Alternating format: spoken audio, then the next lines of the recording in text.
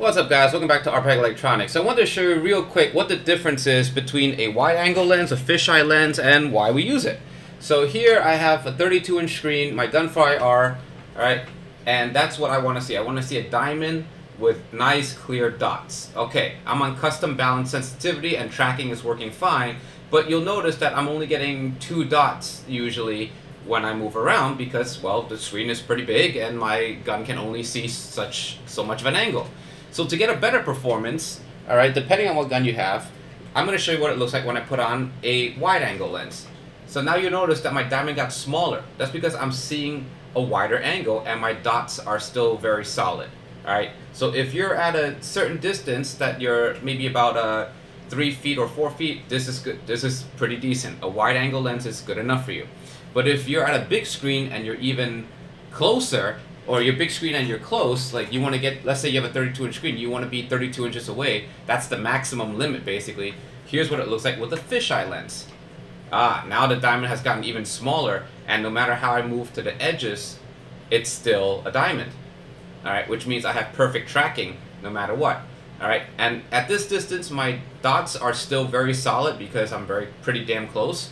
But if you're playing on a bigger screen with a little bit more distance, you might want to change your sensitivity to custom high. So here I want to change it to custom high just to show the difference. Because by definition a fisheye lens will zoom out, not in. And as you go further away, things get less bright. So here it is at custom high. Alright, I got my dots are bigger. This is not needed for a screen this size, but this is just what you might want to do for like big TVs, alright, where the distance between the LEDs is further. Alright, on a small screen, if you go too high, it's just going to start bouncing all over the place, which you don't want because it's just detecting everything.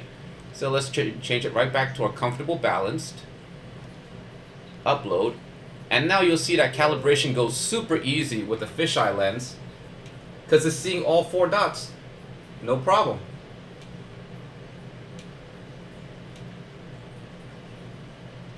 And there you go, perfect calibration.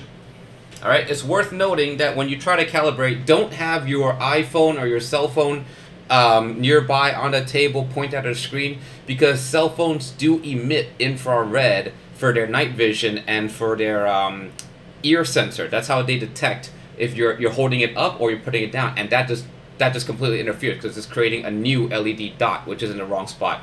Trust me, I made that mistake more than once. So don't put your cell phone nearby when you try to calibrate. Alright, that's about it, and that's the difference between no lens, wide-angle lens, and a fisheye lens. Alright, don't forget to like and subscribe.